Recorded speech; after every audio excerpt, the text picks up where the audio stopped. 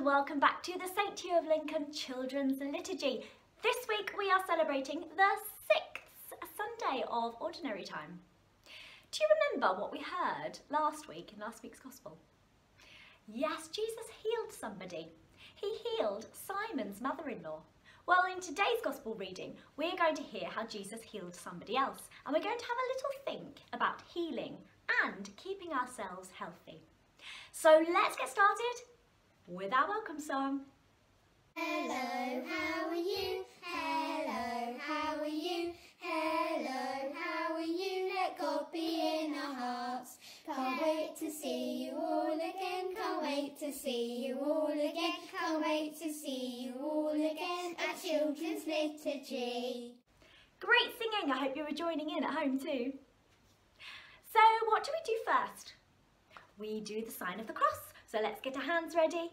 From my head to my heart, shoulder to shoulder, I love you, Jesus. Amen. Then what do we do? Who remembers?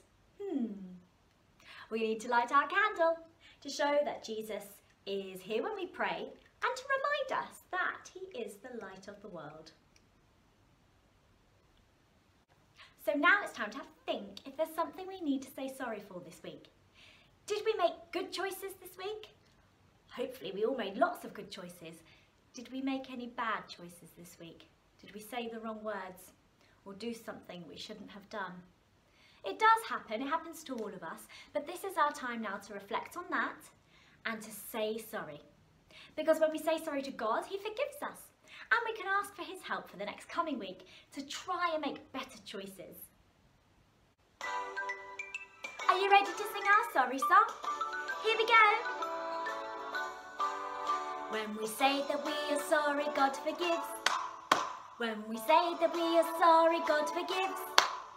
If it's big or if it's small, we know God forgives us all. When we say that we are sorry, God forgives. It's time for our gospel acclamation, so it's time to stand up and sing along.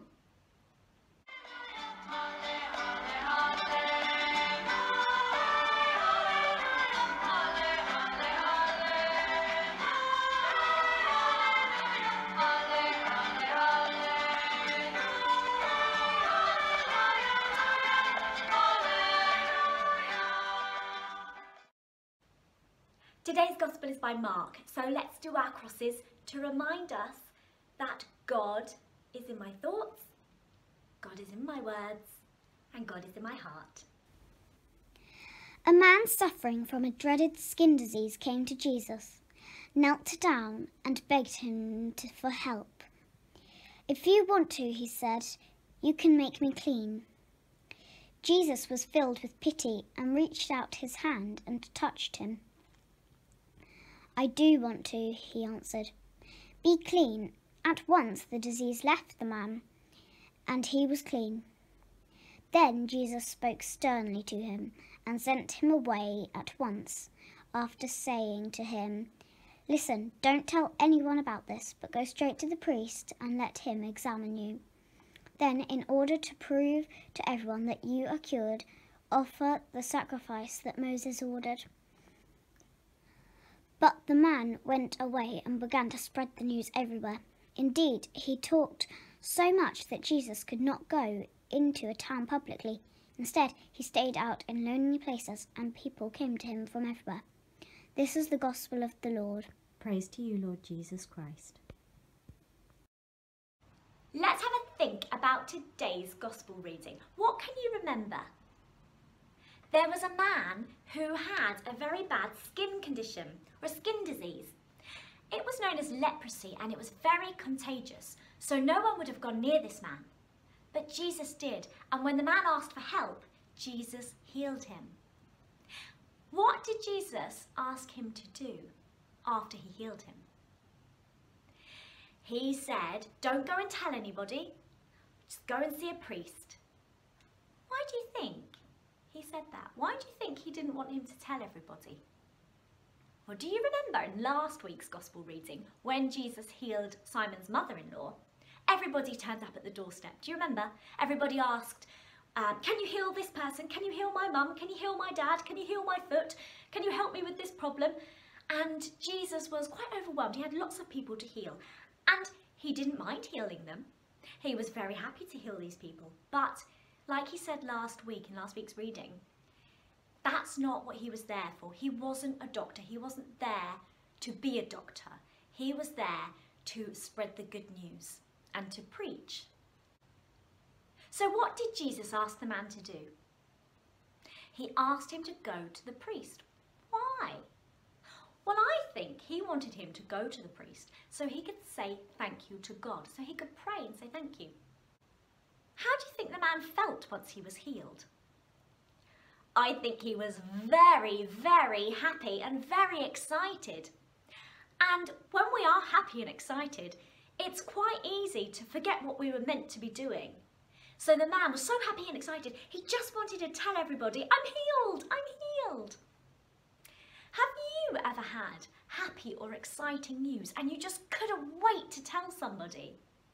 It can be very exciting, but we have to remember as well to say thank you to God. A good time to do this is at bedtime, when you say your prayers in the evening. Have a think about all the happy things that happened to you that day, any good things. And it's a nice time to think about those before you go to bed. Nice to have happy thoughts. And a moment to say, thank you, God. Thank you for that. Thank you for that. Thank you for all the happy things. So how can we be more like Jesus? What could we take from this story this week? Well, we can't heal people like Jesus can, but we can help prevent spreading infection. As we all know at the moment, we can wash our hands lots, we can keep our distance, wear our face masks, and we can also keep ourselves healthy by eating the right foods, so lots of fruit and vegetables and whole grains. We can keep fit with our exercise. Now, although we can't go visiting poorly people at the moment or care for sick people, we can pray for them, or we can send them a get well card. Well, let's say a prayer together now, so we can join our hands. We try to be like Jesus today in our world, reaching out to those who need our help. We pray for all those who are sick or struggling in some way, that they may find the help and support that they need. We pray for people all over the world, that they may be healthy and happy and have a chance to change their lives for the better. We pray for our parish, our family and our friends, that we may help other people and always generously share what we have. Christ Jesus, you always looked after people who were sick or in need. Help us to be more like you and to care for others. Amen.